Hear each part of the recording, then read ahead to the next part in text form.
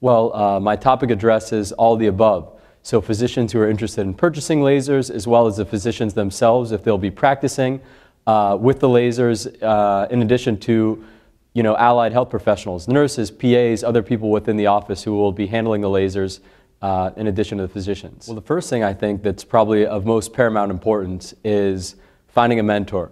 So I did that through a formal fellowship setting, where I spent a one-year fellowship in a practice here in Chestnut Hill, Massachusetts.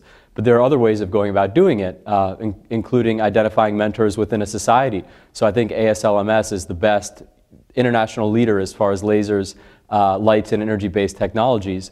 So just come to this meeting, learn from this meeting. There are didactic sessions. You can approach the key opinion leaders, the people, the laser and light luminaries that we look up to. They're very kind and approachable, and speak to them one-on-one. Can I come visit you in the office? Can I spend some time with you? I think that's a very important thing to do. Speak to your colleagues as well. How have they gotten started? Who mentored them?